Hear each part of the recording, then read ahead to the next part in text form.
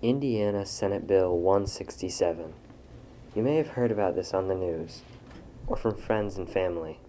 But what exactly is this bill, and why is there so much controversy? Let's take a look at what the bill is about.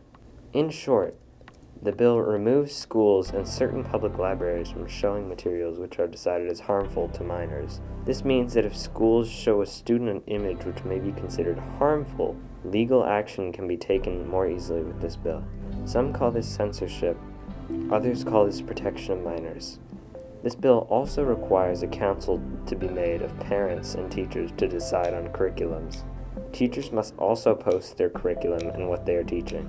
Some people appreciate that this enables parents to view what their children are learning and give their thoughts to teachers.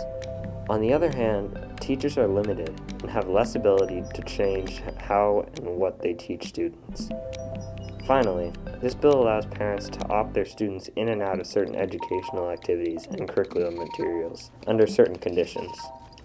It is not stated what conditions these may be, but this would likely result in many students not going to school some days because they opt out of a certain part of the curriculum. However, this may also be better for others who may find certain lessons uncomfortable to listen to. For example, the bill gets rid of racially themed lessons which would negatively influence some students. Senate Bill 167 has both benefits and detriments for education.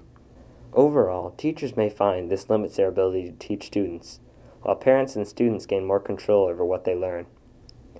I hope this has helped you to understand what this bill is all about, and you can make your own decisions based on it.